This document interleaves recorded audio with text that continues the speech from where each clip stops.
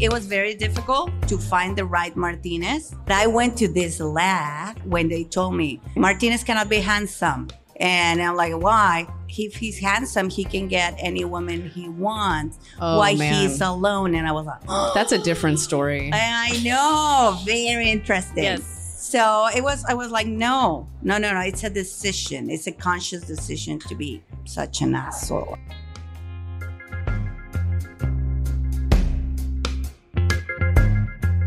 Welcome to Bitch Talk. I'm your host, Erin, here with my co-host, Ange, aka Captain Party, and our producer, Shar. And over the last 10 years, we've been elevating marginalized voices through interviews and events.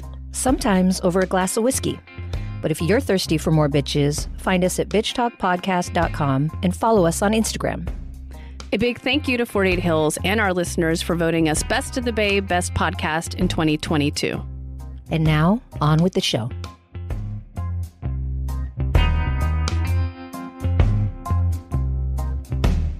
Welcome, Bitch Talkers. We are at SFFilm Fest 2023. I have the director and the producer from the film Martinez, Lorena Padilla, and the producer Georgina Gonzalez. Thank you so much for being here. Thank you. You're welcome. For the director, can you please tell us what Martinez is about? Yes. Well, Martinez is a movie about second chances. It's about a late bloomer. I'm also a late bloomer, but whatever. Same. So Welcome. that happens. But this is about a 60-year-old guy that doesn't want to face the fact that he's about to be retired until the new guy, the guy that is going to replace him, starts working next to him and he has to train him. Yes. So then a neighbor is found dead in the building. And well, he found her stuff. Yes. And well, he's Amalia, correct. Amalia, that's Yes. her name. I That love was her. name.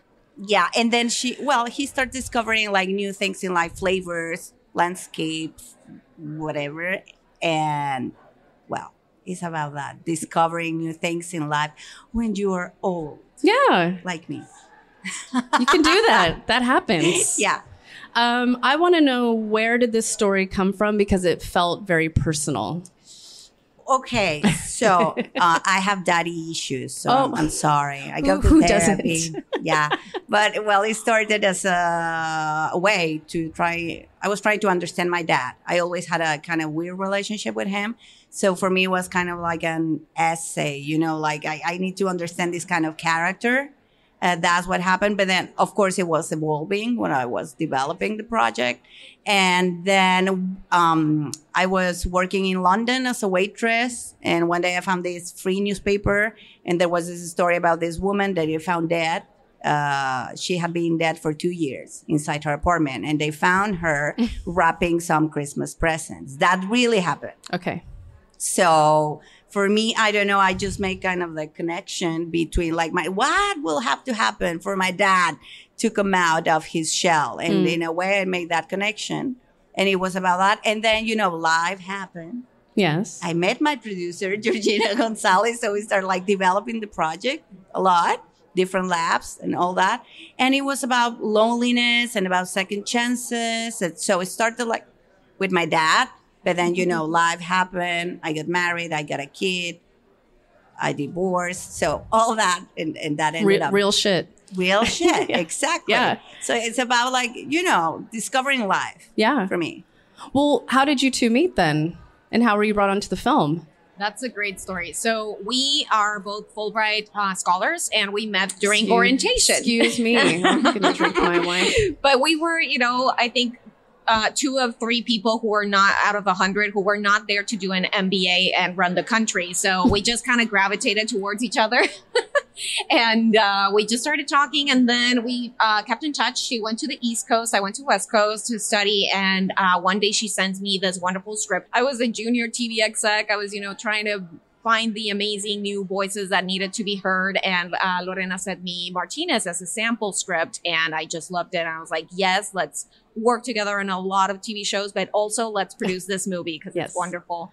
And we did. A year later after that, we got the funds to produce. But then when we were ready and we had cast and everything, COVID happened. Oh, that thing. Yeah, I'm really lucky. Yeah. That kind Aren't of we shit all? Aren't we all? always happens to Yes. me. So yeah. But you had some really great stories last night about how COVID made it the shoot very intimate. Yes. Well, I Yes. must say that. Yeah, we had to cancel, right? We were about to shoot on May 2020. Ha. Of course No. not. So we said we're going to postpone it, but we didn't know. So I said, okay, yeah, I'm never shooting my film. That's it. But then we decided to shoot at the end of 2020, in the middle of the pandemic in Guadalajara, in Okay. Mexico. But then it was great because we had like these protocols that she made really difficult and complicated for her, not for me. Okay. Because like for me, it was like I was able to be in touch with the actors, with the first AD, with the script, and the cinematographer. And that was it. So it was wonderful to be able to work like that. Mhm. I said cut, and no one was allowed to come and jump and I need to change this. No, you're not allowed. Right. So for me, it was difficult for production, I think. It was okay, but it was very sad because I was gonna come in on week 3 to visit the set. I was in Mexico City, isolating, and then there was a COVID outbreak in the crew, so I couldn't come. But and we had to make some tough calls. But I think Lorena was amazing because she only had 21 days to shoot the film originally because of casting and stuff like that. The scheduling. But then a few people got COVID, and we said the one thing that we can't come back from is somebody dying.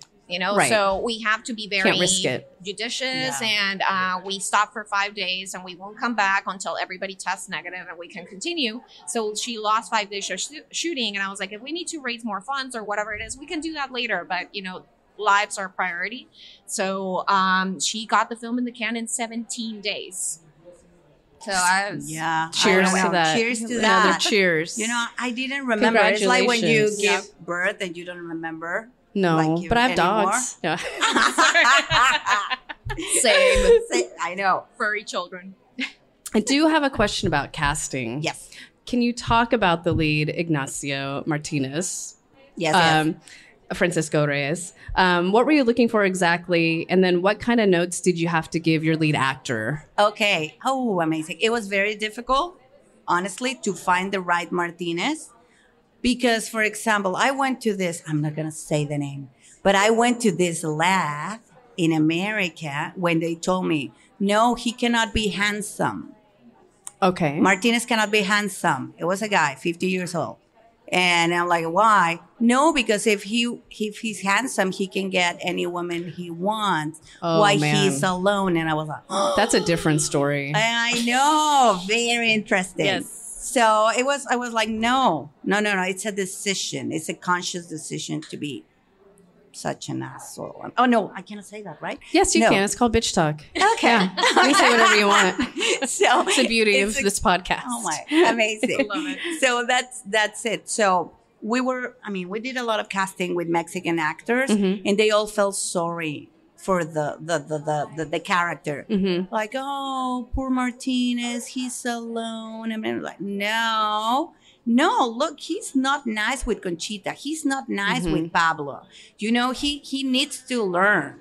Right. And so it was very difficult until one day, a friend of mine from Chile, he sent me the trailer of A Fantastic Woman. And I saw him and I said, oh, that's Martinez. And we sent him the script just like that. And he loved it. And we had a conversation and he said, yeah, let's do this.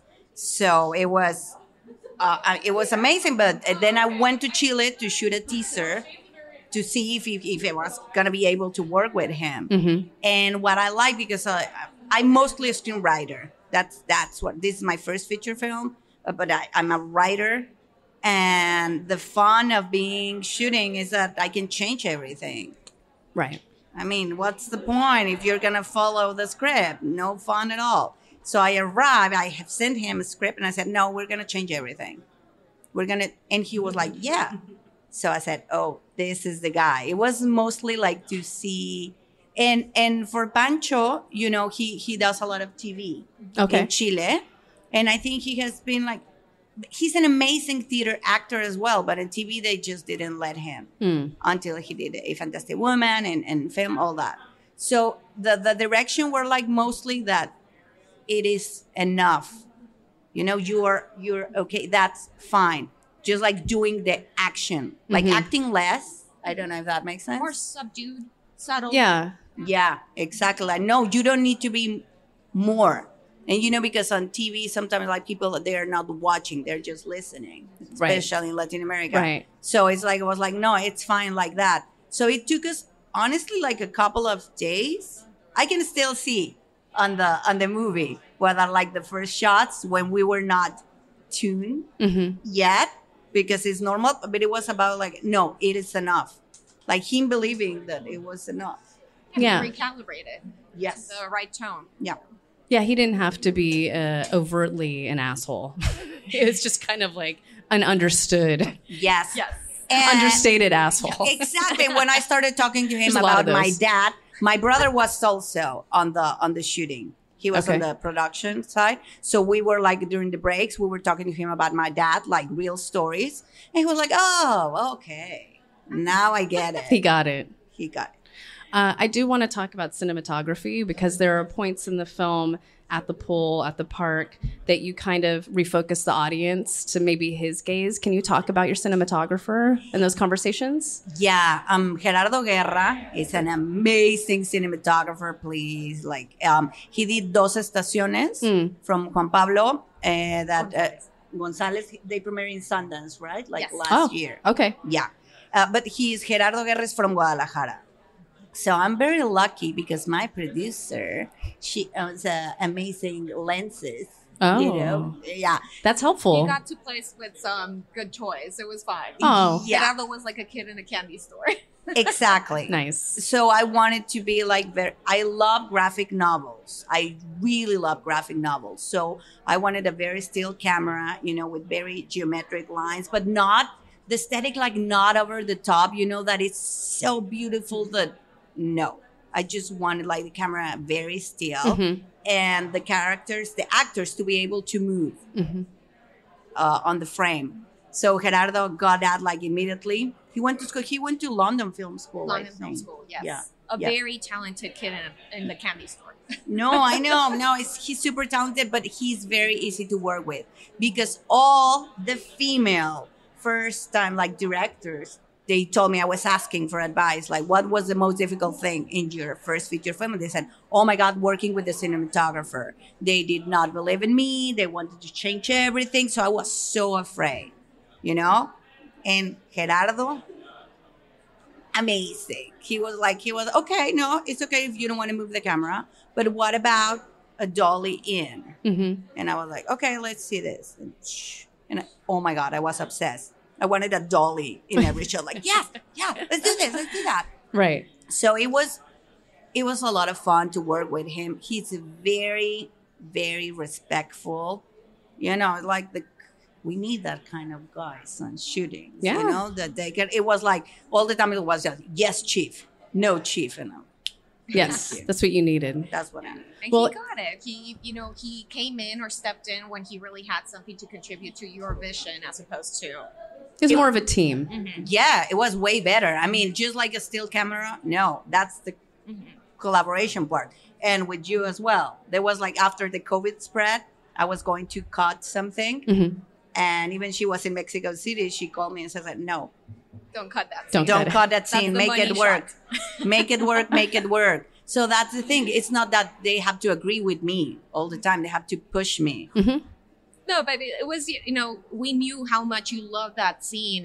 Which scene are you talking about? It's the karaoke scene. Oh, yeah. Yeah, Oh, I was yeah. going to cut it. So lively, and Yeah, they all come together so beautifully in that scene that you wrote, where they come out of their shells and they connect humanly. So There's a lot of emotion. yes, Yeah. exactly. So I think she was, afraid and of not having enough time to shoot it properly and whatnot, and the locations. It was very complicated, but you resolved the situation and you shot it, and it's amazing. Yeah, but that's like teamwork. Right.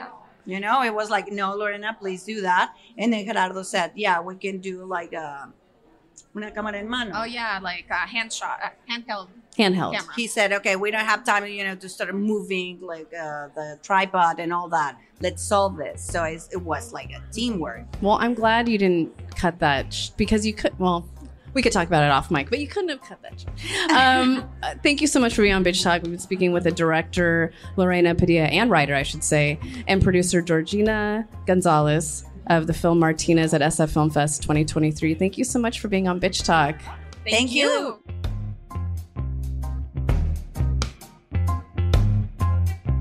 Thanks for joining us on today's show. You can find more information about this episode in our show notes. If you're missing us, you can visit us at bitchtalkpodcast.com to sign up for our newsletter and buy us a cup of coffee. Did you know we're also on the radio? You can find us at bff.fm. And lastly, rate and subscribe wherever you listen to podcasts. All the cool bitches are doing it.